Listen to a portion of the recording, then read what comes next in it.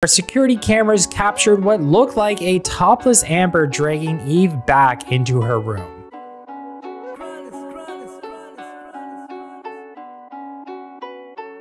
Nearly 3 months after Johnny Depp's defamation trial, Amber Heard is being accused of domestic violence yet again. The Aquaman actress is being accused of domestic violence over reports of physical altercation with her rumored girlfriend, Eve Barlow. According to several news outlets, Depp's former wife left her girlfriend bruised following a physical fight in a hotel in Israel, where she was vacationing with daughter Una Page after the defamation trial. And following the fight, Amber herself was spotted by paparazzi dragging an injured across the streets of Tel Aviv.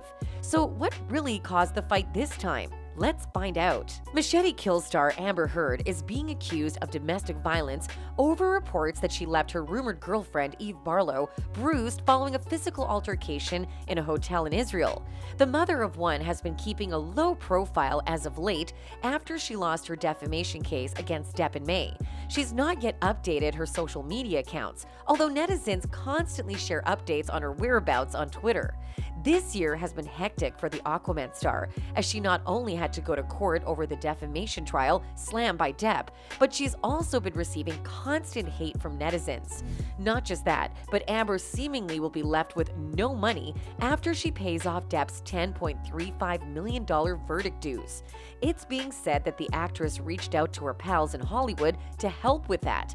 This includes Margot Robbie, Kristen Stewart, and Cara Delevingne, but they all turned her down. Coming back to the point, a new report has come in suggesting that the blonde beauty had a huge physical fight with her rumored girlfriend Eve Barlow.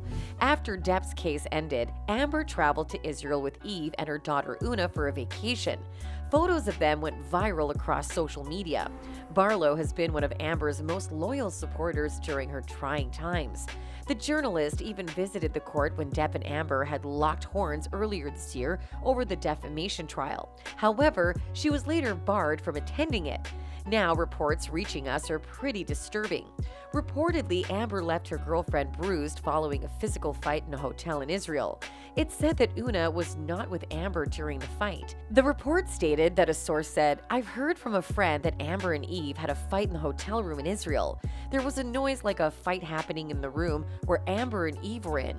They also claimed that the camera in the hallway captured them fighting and that Barlow left the hotel with a black eye." This allegation would later be confirmed after Amber was spotted walking around the streets with an injured foot.